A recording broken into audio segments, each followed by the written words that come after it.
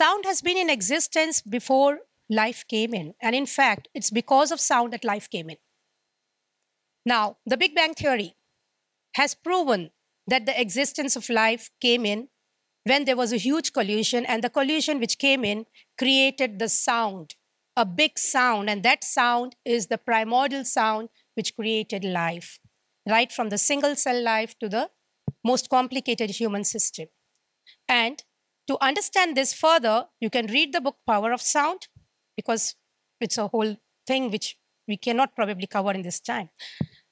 Now, when the sound in the body, that is when you're vibrating at the right frequency, you understand that each and every energy portal in the body is resonating to the right vibration. And where every portal, that is the chakra in the body, has its measurability with regards to how much it can accept in the form of electricity. That's the portal. Just like when we charge a mobile, we need to have a slot where we can plug in and we can draw in the energy to charge the battery. So human body also is like a mobile, and to charge it, we need to plug in somewhere. And if the earthing is not right, we are going to have a short circuit. So the short circuits are in the form of all those emotional traumas, all those mental issues, and then turning into physical issues. Because 97% of all physical issues, that's the illnesses and sicknesses which are found in the human body, are only due to the mental or the emotional imbalances. So we have to look at how we can tune ourselves. And just like the guitar, let me take the example of guitar. If any of the strings of the guitar was not tuned well, how would the music be? It would become noise. It wouldn't be music anymore. And the same way, the human body is also a musical instrument. It's got its 7 strings and many, many micro strings, because we have millions of cells in the body.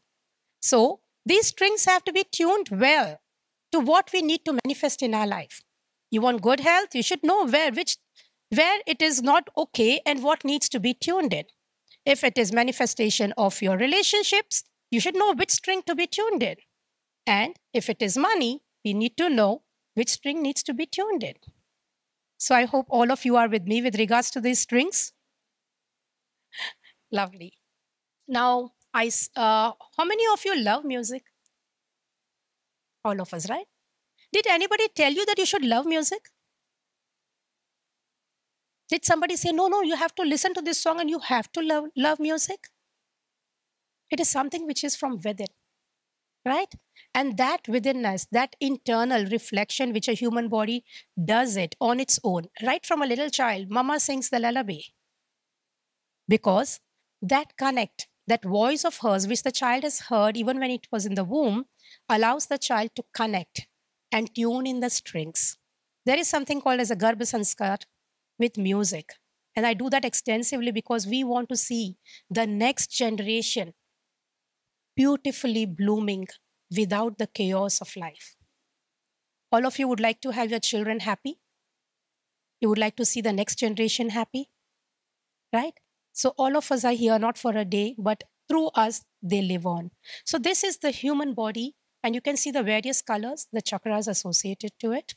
And based on that, we can have a tune-up. The body is held together by sound, and the presence of diseases indicates that some sounds have gone out of tune.